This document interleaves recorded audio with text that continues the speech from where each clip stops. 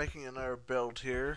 I chose Citrion, and this is a Mighty and a fire damage build. So we start off with free refill. Your offensive gauges refill 75% faster, 100% if you have level 4. Fire sale or cheap hit.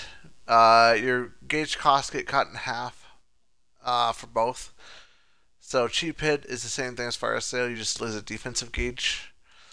Then we have extreme weather.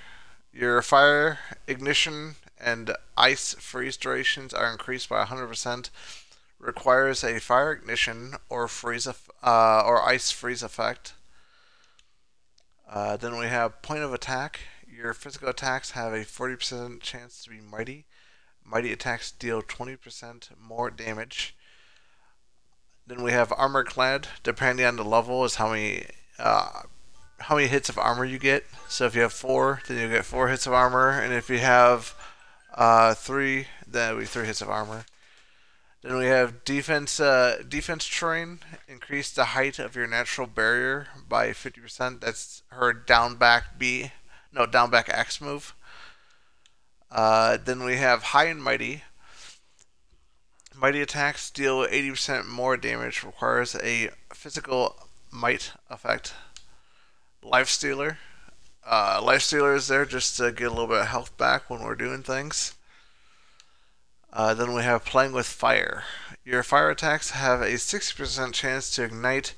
Ignition deals 5 fire damage per second. So this is the build right here. I go with Geyser and Earthquake. Earthquake is a physical move, and most of the builder moves are as well. And Geyser and Deadly Winds is not. Geyser is actually water attribute, and Deadly Winds is actually a magic attribute. So I'll take this over to the co-op towers and show this off. I figured I'd make this because I've never mixed 2 elements together like that for a chaos build, so this will be the first. I'll probably be doing that for other videos too, mixing and matching chaos elements together.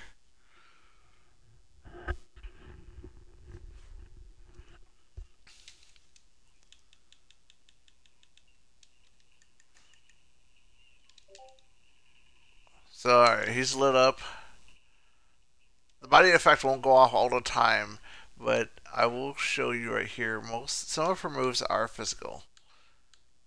Some of her moves are, even though this one is considered water or ice, I mean, it still counts for that because I think because of this part right here of it.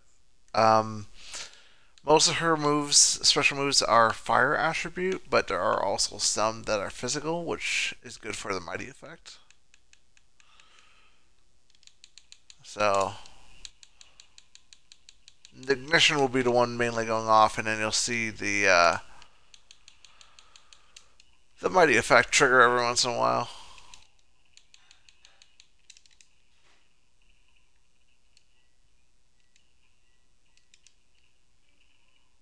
Oh man, am I using the right one actually? Oh man, I need to check.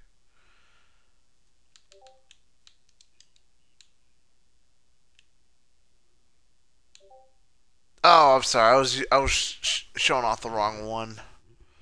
All right, there we go. This is the one we need.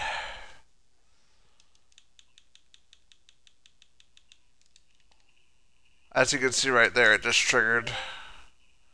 Another one right there. Even though that's an ice combo, it still triggers. Yep. I had the wrong build earlier. I apologize.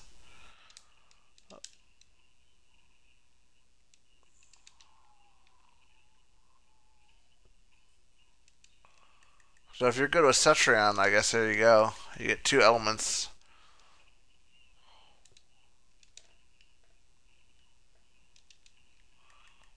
Geyser them real quick. Ooh, right midair too.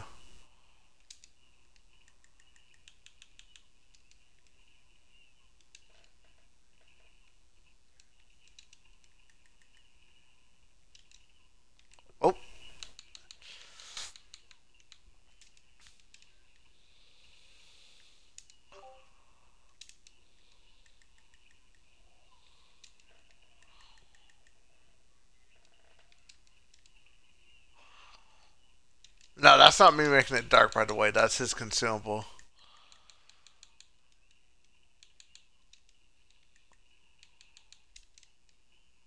But even with it, though, I'm still able to do some stuff, even though I don't have ingot repairs pairing with my. And you can see the mighty effect triggering. You can see that. So he's getting the mighty effect to trigger, and he's taking burn damage over time.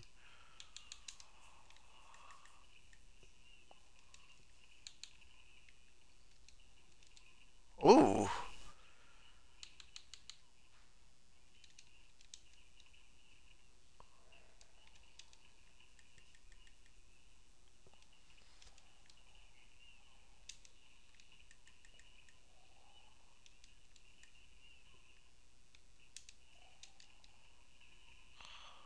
Oh.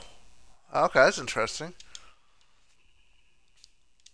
So the full string also counts as a combo towards the end. That's weird. Uh, so that would be the YXY combo. Interesting.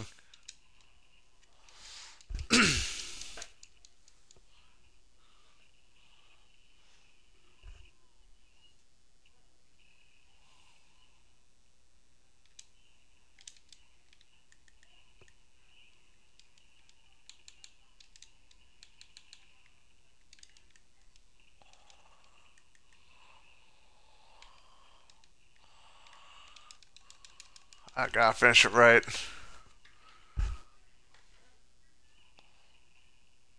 Got it.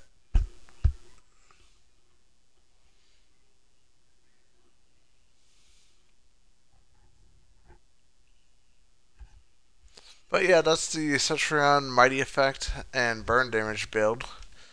So you have two effects that can trigger. Hope you guys enjoyed, and hopefully, you got the augments to make an interesting build like that. Well, thanks for watching, guys.